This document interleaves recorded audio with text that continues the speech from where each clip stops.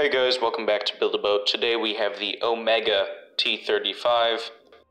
Unlike the normal T35, this one is literally two T35s put together. What inspired me to do this quote-unquote custom tank was the KV6, and I didn't want to build the KV6.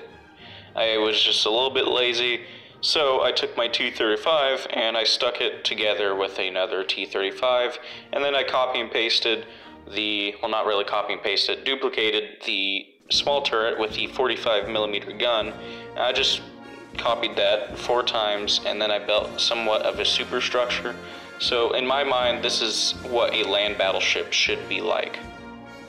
I obviously took inspiration from the KV6, but I also got the idea of doing this from the Messerschmitt Bf-109.